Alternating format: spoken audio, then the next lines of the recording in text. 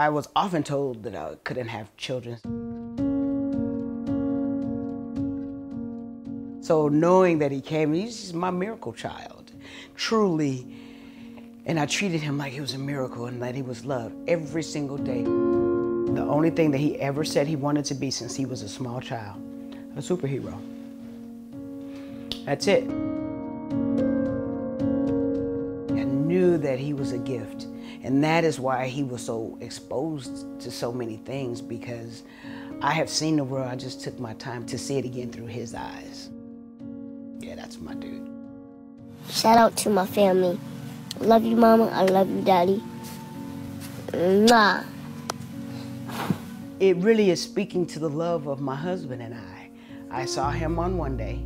7 days later, I saw him again. 7 being the number of completion, 7 being God's perfect number. But more than anything that I raised him on was, how many times do you forgive your enemy? 7 times 70.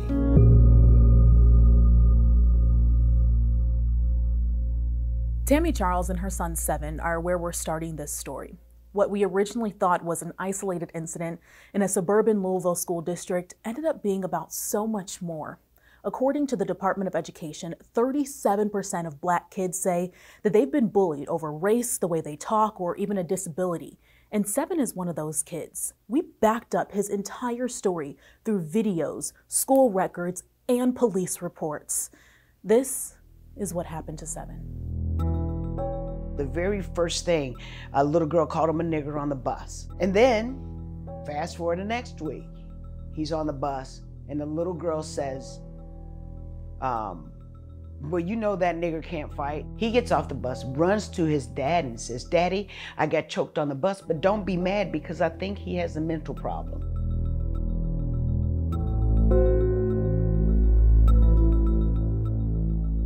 This kid put him in a headlock to the point where students on the bus were screaming for the bus driver to stop. The bus had to be pulled over. What is the district policy involving physical contact? We individualize cases.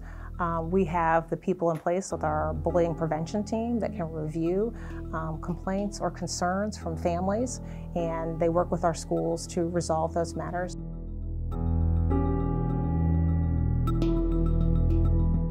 Children are safe in Jefferson County Public Schools. There have been reviews in the past for how investigations were looked at, and we have done different things to address that and make sure that everything is looked at through a very thorough lens. I tell parents all the time, don't put your child in that position. So if they're complaining about it, go up to that school and demand that that school do something.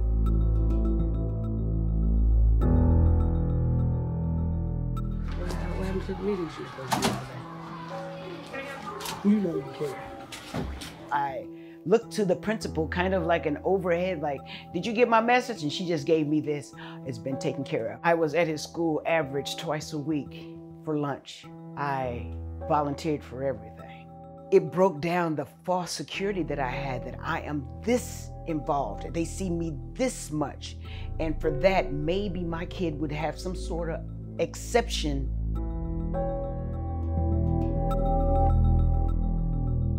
I know that I can get it out of my mind, and tomorrow's like a better day, so I can still make friends with him. 77 days of the first time my son was bullied to the day he died. 77 days in between there.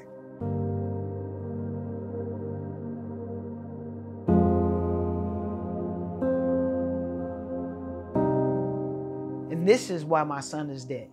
I said, well, what did the teacher say? And he said, well, I want you to tell her to stop. And she said, well, how can I help her if your mom has called the principal and the principal's talked to her mom, and if your mom can't do it and the principal can't do it, what makes you think that I can stop her? And besides, Seven, nobody likes a tattletale. He died of being bullied to death. Wow, my kid.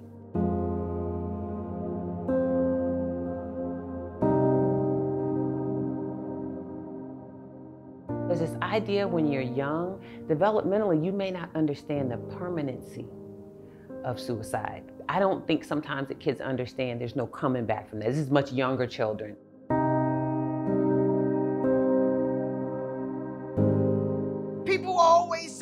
people don't do that. Yes, here's a picture.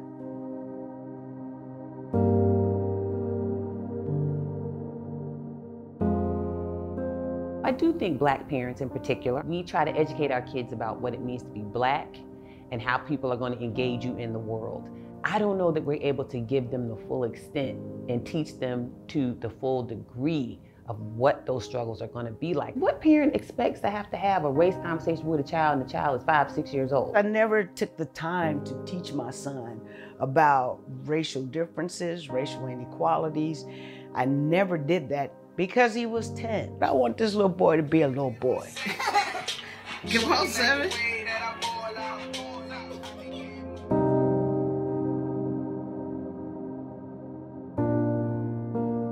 I went downstairs because he was so funny. He was such a jokester. And then, because at this point I'm mad, like, boy, where you hiding at, you know? So something said, look over my shoulder in his room.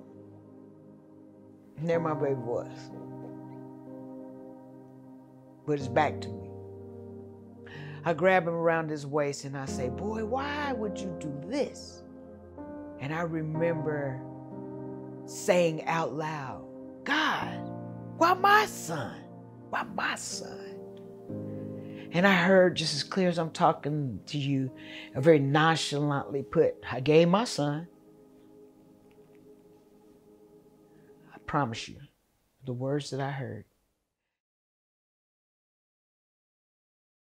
He was my special child. Everybody's a woulda, coulda, shoulda until it happens to you. Woulda, shoulda, coulda. Wish I woulda, shoulda, coulda had my son. Young male child measuring approximately 46 inches tall and appearing the stated age of 7 years. When we say suicide doesn't discriminate, we mean that no one is immune from suicidal ideation, attempts, or even death. I would do anything to have my son back, but Lord knows it's not gonna happen.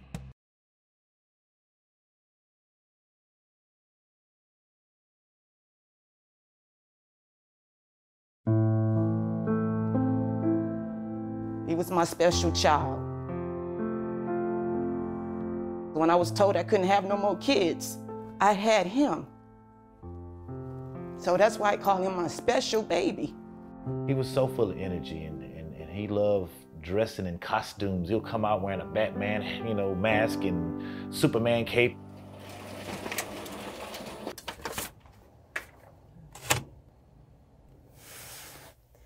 The deceased is dressed in a one-piece Batman pajama suit and a pair of black underpants.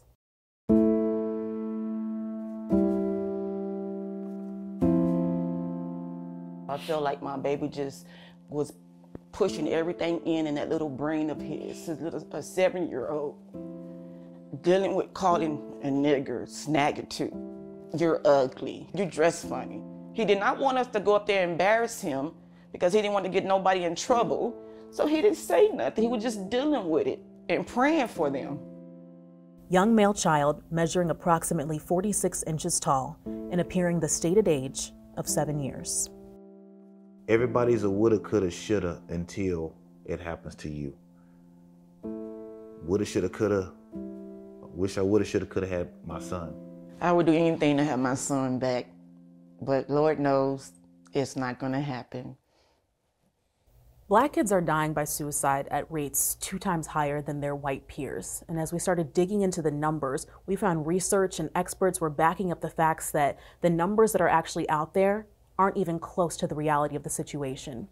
We started looking into what happened to Jeffrey Taylor after seeing a local report out of San Antonio, Texas. Family prayer? Yes. Okay, well, let us pray.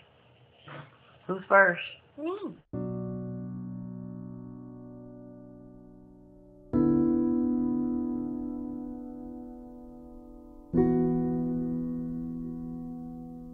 My gun was kept in my Bible case. And at that particular day, it was pushed up under my bed. I don't know if he may have just slipped up, when you're in your parents' room and you see something you're not supposed to see. I went straight to the room.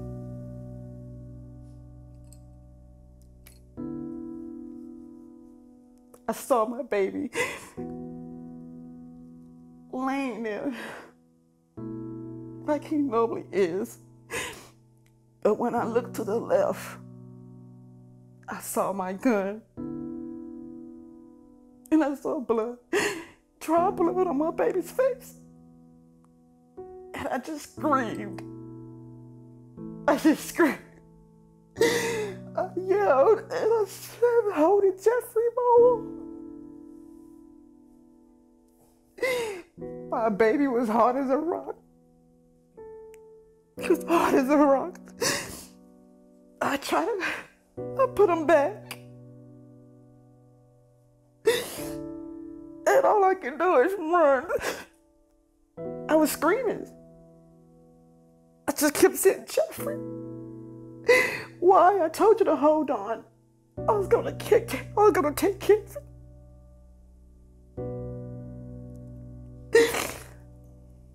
But God had something else in store for my baby.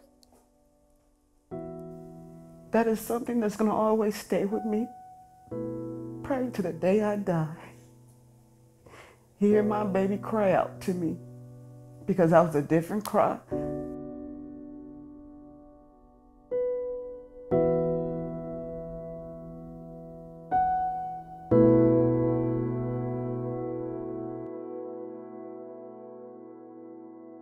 At present, it appears to be an accidental event with no clear evidence of foul play or suicide. We know a lot about what works for white youth in terms of preventing suicide, and we just don't have that same evidence base or literature around Black youth suicide.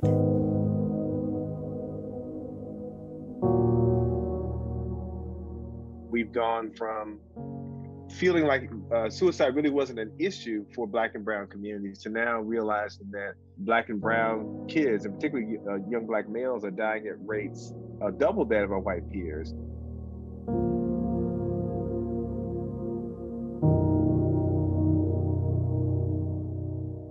I grew up hearing that if you're experiencing anxiety or depression, you just need to pray harder. I didn't have the right to feel anxiety. I didn't have the right to feel emotional pain. We saw the deaths of George Floyd and Ahmaud Arbery and Breonna Taylor. And for Black and brown kids that see this over time, that starts to weigh on anyone. He's gonna have the rest of his life to deal with the Trayvon Martins and Tamir Rices and all of that. But I want this little boy to be a little boy.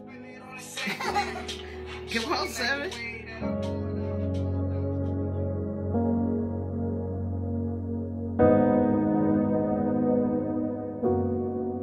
With my son's death, for me, I have responsibility.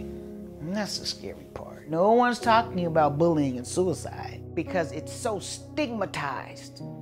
And then all of the people who speak to me, the survivors' parents, for some reason or another, they find me. Y'all got a slew of 800-888 numbers you can call. But you happen to find this 502 number and call me.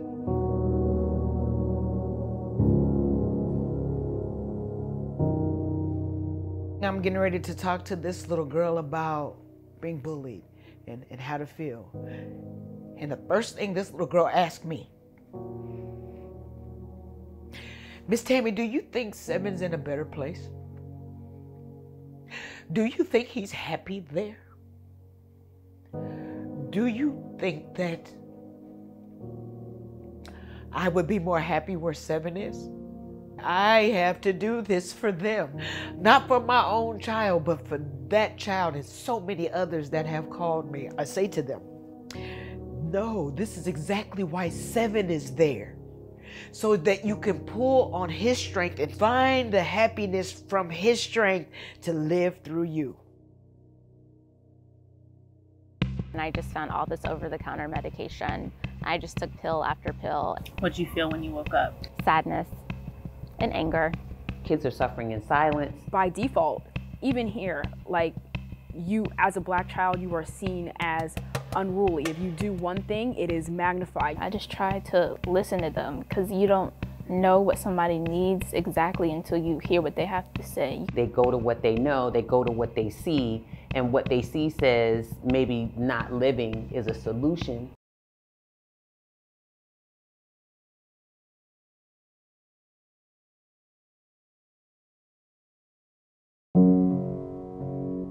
I didn't feel as if I had a right to be sad.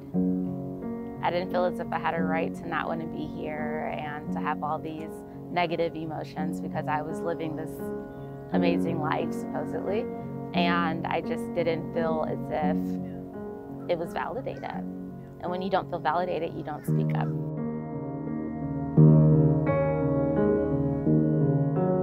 I go back and look at pictures of myself and you can see it in my eyes. I was sitting there knowing that this was my time and it was my time to go, and I was very confident in that decision. I just took pill after pill and I went back into the bedroom. I just laid down, closed my eyes, and then the following morning I woke up. What'd you feel when you woke up? Sadness and anger. I had the burden of knowing I tried to take my own life.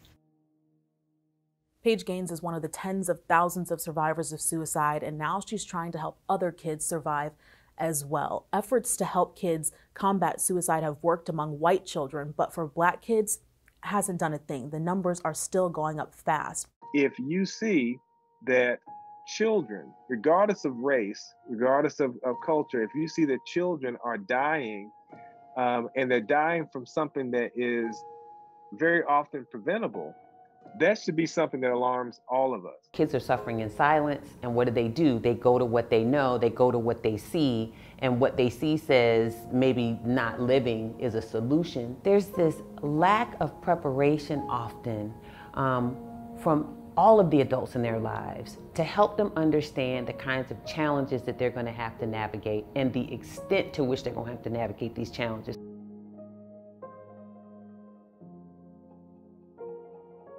As a Black person in the public school system, mental health will be taught in a way that's like everybody's the same, and I can appreciate, like, I see where you're coming from, but everybody's not the same. As a Black child, I'm dealing with generational trauma. I'm dealing with racism. I'm dealing with colorism from the Black community sometimes. It's a lot on top of each other. I don't belong in this crowd. I don't belong in that crowd. If I act a certain way around white people, I'll be labeled as ghetto. If I act a certain way around, you know, Black people, or like I'll be labeled as trying to act white. I learned this like at a very young age because like my elementary school never talked about race at all.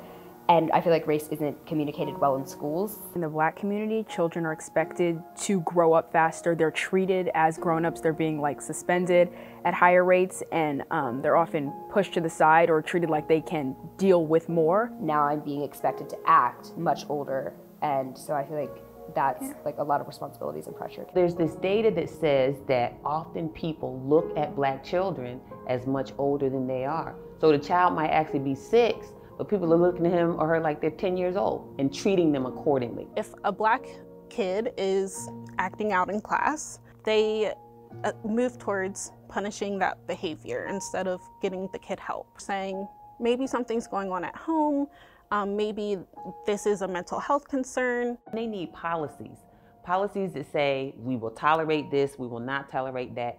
Here's what happens. First offense is this, second offense is this, third offense, you gotta get out of here.